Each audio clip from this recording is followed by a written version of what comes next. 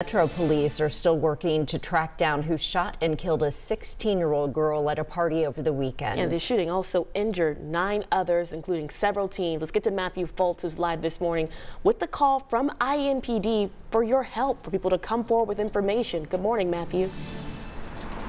Good morning, Jolia and Julia. Right now, IMPD Chief Randall Taylor says he wants to hold someone accountable for this tragic shooting. Right now, IMPD says they are planning to go after who fired the shots, but they say they're also going after the people who threw this party. Now, Metro Police say they plan on building criminal cases against the people leasing the building on 65th Street where this party took place, as well as the person who promoted the party on Snapchat. Investigators say they got a tip about an underage party with illegal drugs, and they were staged across the street when officers say they heard gunshots. Police say now it's time for those at the party to come forward.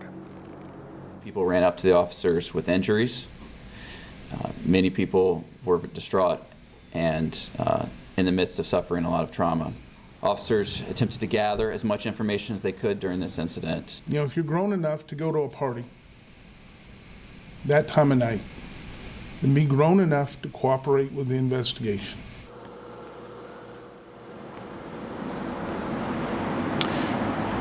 Now, right now, police are still unsure if one person shot all 10 people, but they believe multiple guns were fired in this incident. Police say they've recovered at least 6 guns at the scene. Now, again, as you can imagine, this was a very chaotic scene. So coming up at 6:30 here on 13 Sunrise, you'll hear from first responders and what it takes to respond to these type of incidents, as well as treat the victims.